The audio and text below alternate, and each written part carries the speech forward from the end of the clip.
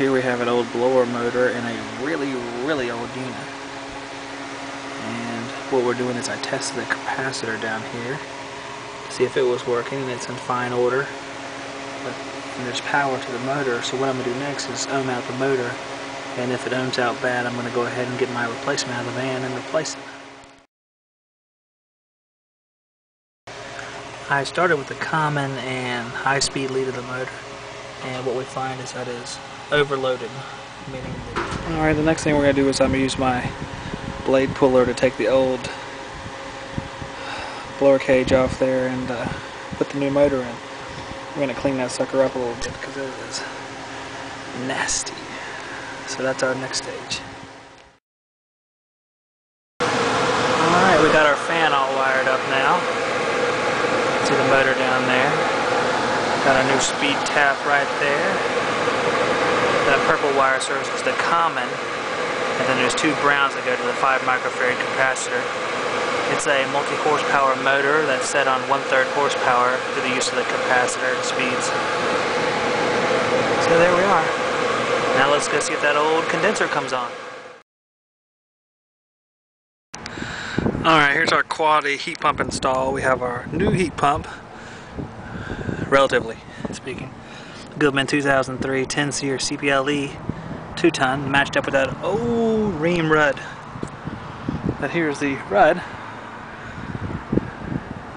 Nice old unit. They happen just to leave it up here, and why not? Since the disconnect's right there, the old disconnect's on the unit, so I might as well leave the unit up here just to hold that disconnect up. I gotta love that work ethic. And the compressor and fan work, but they aren't coming on, which means low freon. So we're gonna hook up the gauges.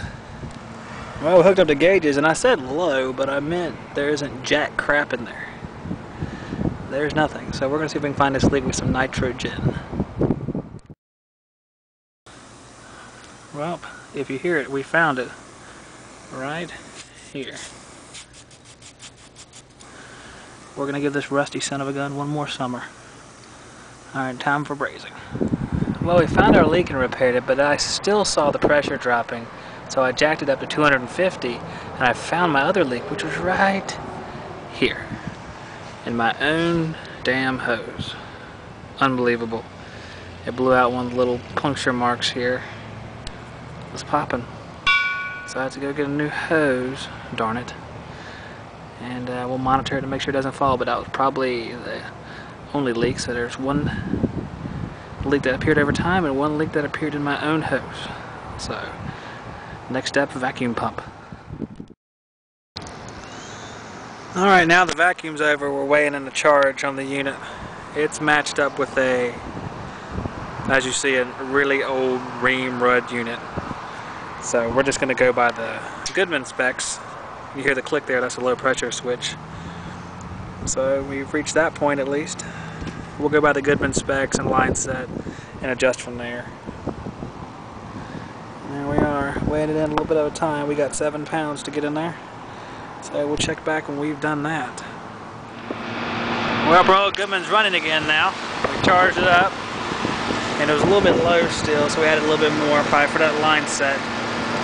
What it is, we got a suction line pressure reading just below 70, and we have a temperature on the suction line about around 47 degrees with our clamp.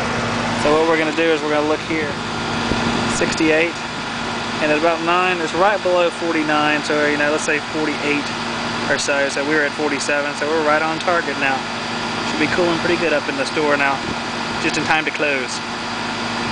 Alright, till next time.